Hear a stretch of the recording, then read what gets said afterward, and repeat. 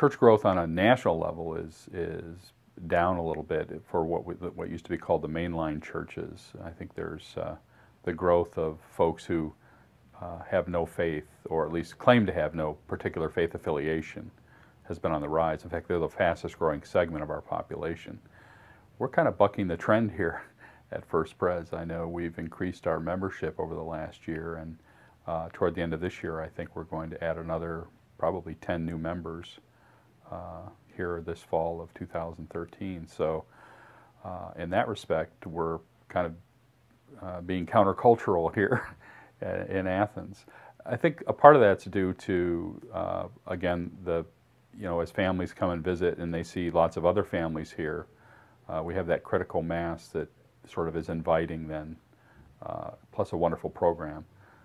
And of course our puppet ministry, which has been a wonderful addition to the life of our worship life together. I think I've seen people be more open to new things. We've had a jazz service, which we've had a couple times now since I've been here. So different forms of music.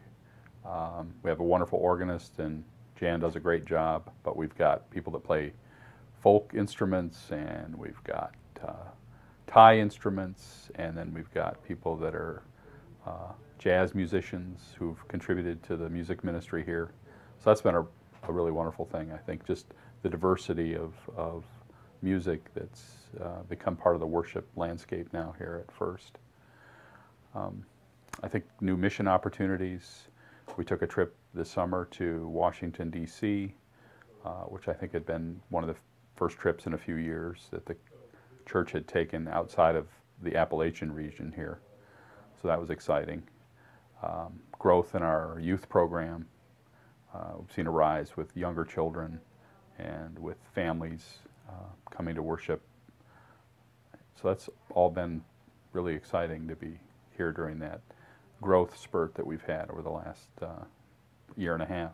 Well, I think we're really fortunate. We have, I consider one of the best staffs that I've actually been a part of in my 25 years in ministry. Kirsten Traxel has been a wonderful addition as our Director of Christian Education. She was able to attend our National Christian Educator event last year in Florida and learned a lot about what does it take to run a successful children's ministry program, from recruitment of teachers to keeping parents informed to picking curriculum to scheduling family type events. She's really been able to coordinate all that in the last year since she's been hired and really move that program forward. Our church itself has been able to connect with groups within the community, Habitat for Humanity, Crop Walk, Community Food Initiative, a lot of the mission groups that we support locally. And we've seen growth in terms of both participants, but also just in terms of how we've been able to plug into the different outreach programs here in Athens. So I think we've gained a little bit of a higher visibility within the community. The second is not only locally, but nationally and internationally. I mean, we've been able to partner with a church in Washington, D.C., Church of the Pilgrims, to begin that mission process with them this summer as we went and spent a few days down there working. And then we've got a sister church relationship with a church in Chiang Rai, Thailand, which I know we're hoping to further that. So I think just in terms of establishing those relationships, I think we can not only be a force for good here in Athens, but nationally and then hopefully internationally. Mother Teresa once said, it's wonderful to do small things, but with great love. I think that's where we're headed. We may not be able to change all the things that are wrong in the world, but we can certainly, where we live, do small things with great love. I think for me, the kind of things that excite me are when people talk about transformational stories, when they share a story that they heard something in the worship service and then they had some experience during the week and they remembered what had happened in the worship service, whether it was a hymn that we sung, that we had sung together, whether it was something that I had preached on or something in a prayer, whether it was something that happened during the puppet ministry time. And that particular moment will then spark something else in their lives, and then that experience that they had during the week suddenly becomes transformational. That's when it gets really exciting for me, because you see the faith come alive at that point. You see people who are willing to maybe forgive where they weren't maybe the week before willing to forgive someone. Or you hear a story about somebody that said, you know, today I went and volunteered at this agency because of something that I heard. Or today I received something in the mail and I wanted to respond to it because I felt I was called to do so because of what happened at church.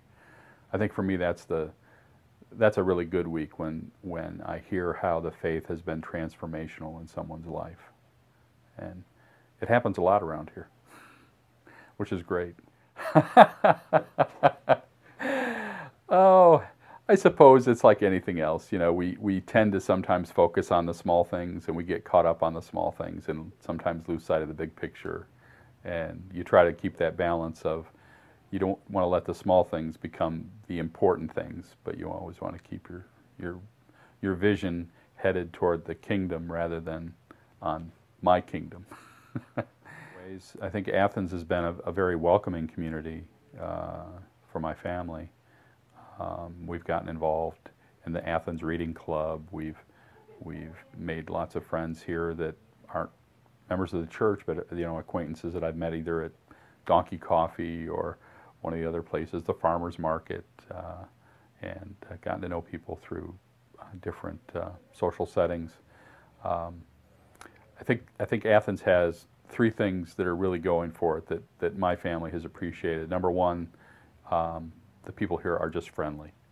They really are. It's people talk to you on the street. They'll say hi. If they see something that needs to be done, you'll often see people just stopping and picking up litter on the street, or you know, making way for somebody or helping somebody in a store, or anything, you know, any number of circumstances where you see people just helping people.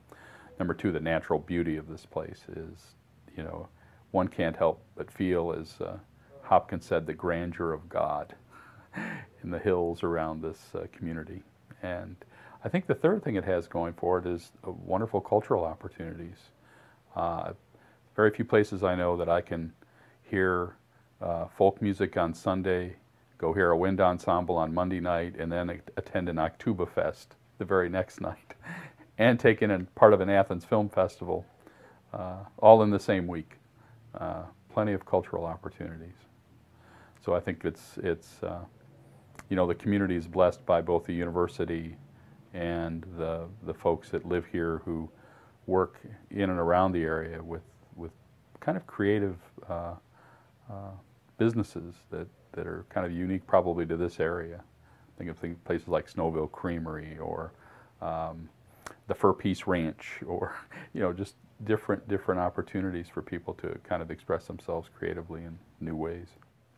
I guess the amount of involvement that the congregation has in the life of the church, and a lot of my other ministries, it was difficult to kind of get people on board and to get people motivated and working.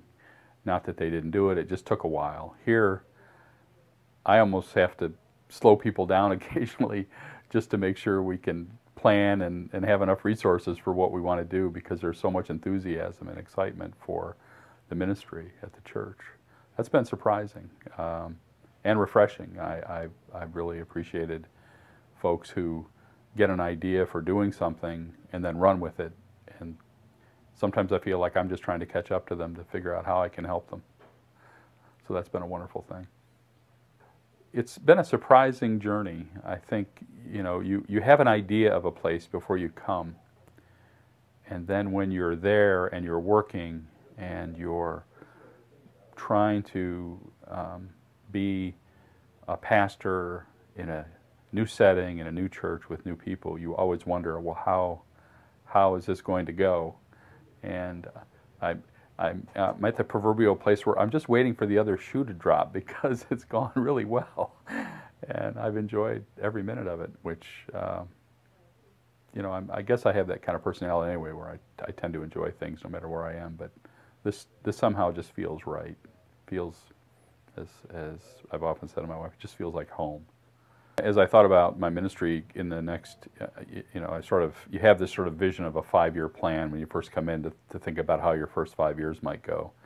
And I think I wanted to at least establish what I call a trust factor, that people would trust me. They could trust me with information. They could trust me with their loved ones in terms of doing things like weddings and baptisms and funerals. But that they would trust me if I said, here's something we might want to think about together. And I think that was sort of one of my first goals, was to establish a kind of trust bond between the congregation and myself. That seems to have happened. I feel that. And then the second, I think, is to then say together, how can we become more involved in the life of the community? And that might mean, talking to the mayor and the city council, to local, police and fire and other folks who live and work here in different kinds of settings, and just ask them, how might we support what they're doing as a church? How might we become more involved in the life of the community? We have lots of folks that do all kinds of things. We have folks that, pack for the food pantry, that work at shelters, that worry about animals, that care about creation, that do all these wonderful things. And yet, sometimes we don't get that message out. We don't necessarily, not that we want to toot our own horn, but that we want to say, we're really involved in the life and blood of this community. How do we celebrate that? And then how do we put our own sort of imprint on that as a faith community here in Athens? And what might we be able to do to support what is already going on here in Athens through what we do as a church? So that would be I think, as I see where we are as a faith community, that's kind of where I see us headed in the next year or two.